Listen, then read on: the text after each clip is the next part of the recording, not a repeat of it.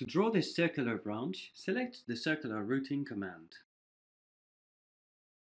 Then select the type of network and the profile size. Then right-click and choose the option with Register.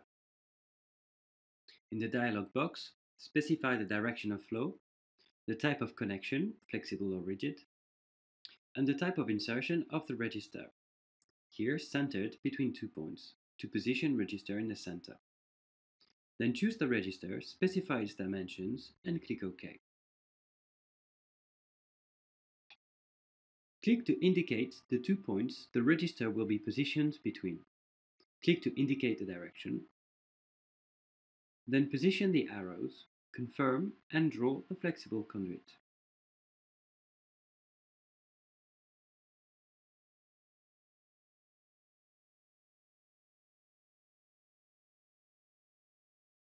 Now right-click and select Switch to Rigid and draw a rigid conduit.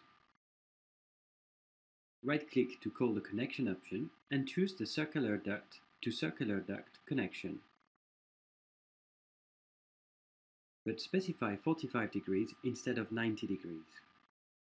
Then select the duct to connect to and click to indicate the direction of the connection. The command draws the connection and the elbow and the operation is complete.